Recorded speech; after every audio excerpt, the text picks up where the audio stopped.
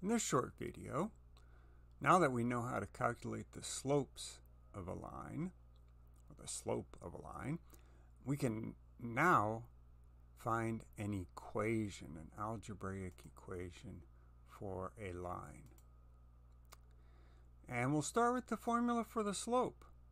So I'm still going to have a fixed point, x1, y1, but instead of having a fixed second point, I'm just going to have this generic point, x and y. So x and y are going to be variables now. And if I know the slope of the line as well, then I can come up with a formula in x and y for the line. That formula would be its equation. So start with your formula for the slope, and then I'm going to go ahead and multiply both sides by the denominator to clear the fractions. And on the right-hand side, I have a form of 1. That's how I wind up clearing the fraction. And then I can see that the result is this formula, y minus y1 equals mx minus x1. So it's a little abstract. Let's look at an example, right? We call this the point slope form because we're given a point and we're given the slope. All right, so we want to find an equation of a line with slope 2 and passing through negative 2, 17. Now, I want to emphasize this word an equation, because there are many forms of writing down an equation of a line. So we're going to write the point slope form, but we're going to learn that there's other forms as well. So I've got my m value, I have my x1 and my y1. Now I just need to substitute them into the formula. And that gives me my equation. Now, I don't like to leave this minus a minus, so I am going to clean that up. And this is a perfectly acceptable answer when it says find an equation. This is an equation for that line. But we could simplify further, and if we're told to simplify or to write it in a different way, we'll have to do that. And so just for practice, let's go ahead and do that. We'll remove the parentheses using the distributive property. I'll add 17 to each side now, and then I'll solve it for y. Y equals 2x plus 41. So what we did in the end there, where we solved it for y, we could do that in general. I could take the same steps starting from my formula. I could remove parentheses. Let's use the distributive property.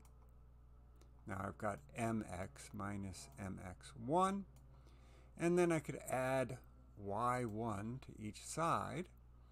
And so I get y equals mx plus all of this, y1 minus mx1. Now, y1 is given, m1 has to be given, x1 has to be given. Those are all numbers. And so we could just combine them into a single number that we're going to call b. So I'll get y equals mx plus b. Now that b value, that number b, has a special meaning, because if I put in 0 for x, this term goes away, and I just have y equals b. So 0 comma b would be the y-intercept of the line. I want to emphasize here that the number b is not the y-intercept. Y-intercepts are not numbers. They are points. So the y-intercept is 0 comma b. But this number b tells us what the y-intercept is. And so this form of an equation for a line is called the slope-intercept form. So let's see here. If I've got an equation and I want to find the slope and the y-intercept, what I can do is solve for y. Whatever number is multiplied times x, that is your slope. And then the constant will be the y-coordinate of the y-intercept. So let's go through and solve for y. I'll have to subtract 2x from each side. And then I'm going to divide every term by 3. So I am taking a little shortcut here. Normally we'd want to make one big fraction here. So normally I might want to divide both sides by 3. But I went ahead and distributed this division to both terms on the right-hand side. And so I have negative 2/3 times x, and then negative 12 divided by 3. That simplifies to negative 4. So that tells me that the slope, the number multiplied by x here, is negative 2/3. And the y-intercept is 0, negative 4. And again, the y-intercept is a point. It has an x-coordinate and a y-coordinate. It's written inside parentheses. And so our y-intercept is 0, 4, negative 4. All right, now we're at the point we have enough information to find an equation of a line given 2 points on that line. So we have to start, no matter what we do, by finding the slope. So let me go ahead and label the points, my x1, y1, x2, y2, put it into the formula for the slope. I wind up with 14/14, which is the same as 1. So the slope is 1. So now I have two options. The question doesn't tell me to find one form or the other, so let's do both just to practice. Let's find it in point slope form. So I've got the slope. I have an x1, y1. Let's just put it into the equation and clean it up a little bit. So y minus 4 equals x plus 2. Or I have a second option. I could find slope-intercept form. And how do I do that? Well, I have 2 points where I know the x and y value. I'll use the first one. I can substitute x equals negative 2, y equals 4 into y equals mx plus b. So I'm going to put m equals 1, x equals negative 2, y equals 4. And then I'll solve this equation for b. I just need to add 2 to both sides. So b will equal 6. So the equation in slope-intercept form would be y equals x plus 6, which is going to be exactly the same equation I would get in my first option if I add 4 to both sides. I can also find an equation from a graph. Again, what are the things that I need to know? I need to know the slope in any case, and either I need to know a point on the line, or I need to know the y-coordinate of the y-intercept. So in my first line, line A here, I actually know the y-intercept is positive 5, but I could use any of these other points and use the slope-intercept form. But I'm going to use, just to practice, the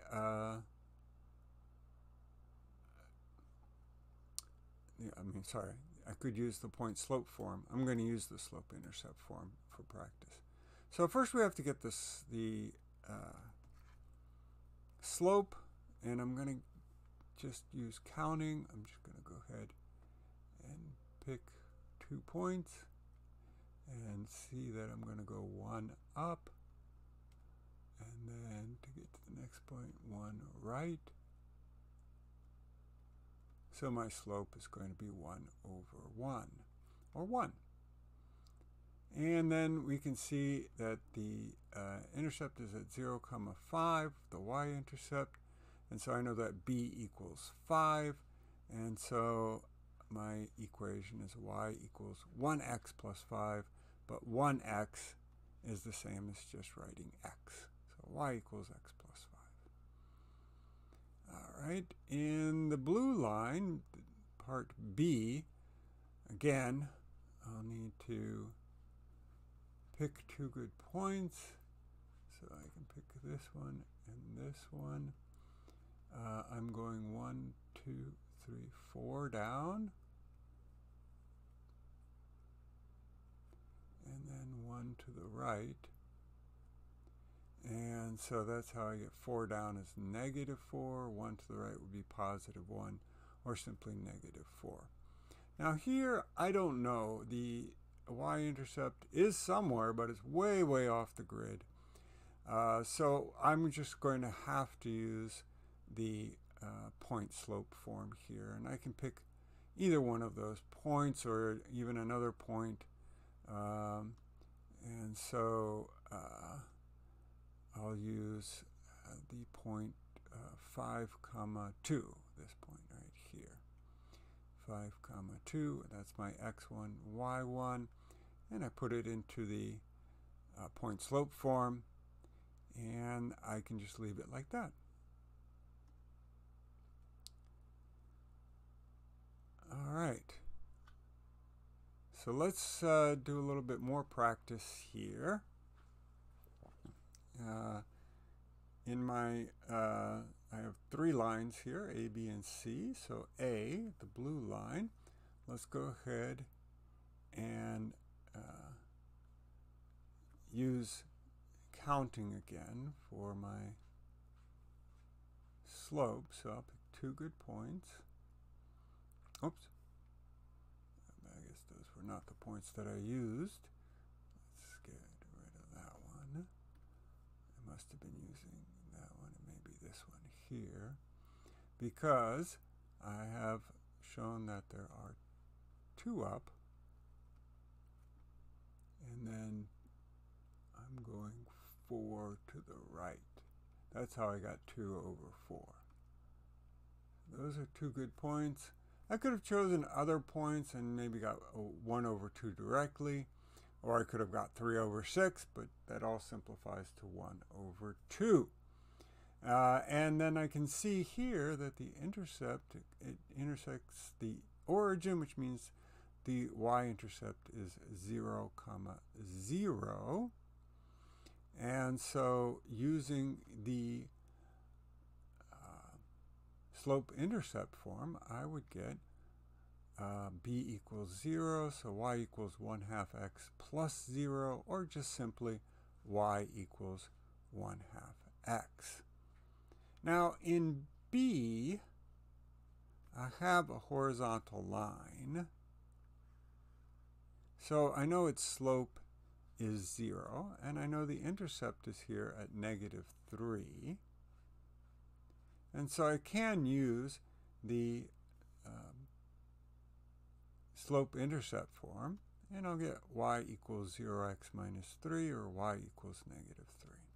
But we should learn that a horizontal line has an equation written as y equals some number, and that number is the y-coordinate of every point on the line. So I could have done no work, just looked at this and said, oh, this is a horizontal line, the y-coordinate of every point is -3, so the equation is y equals -3.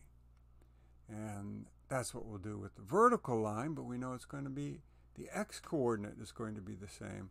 All the x-coordinates are 6, and I don't have an option to use any of my equations here because the slope is undefined, but I know that this is going to be a vertical line. The equation for a vertical line is x equals some number, and the x-coordinate of every point on that line is x equals 6. So in summary, we've got, for slanting lines, we have a point slope form and a slope intercept form. If we have a vertical line, remember that means that the slope is undefined. Its equation is going to look like x equals some number. And for a horizontal line where the slope is 0, you get y equals some number.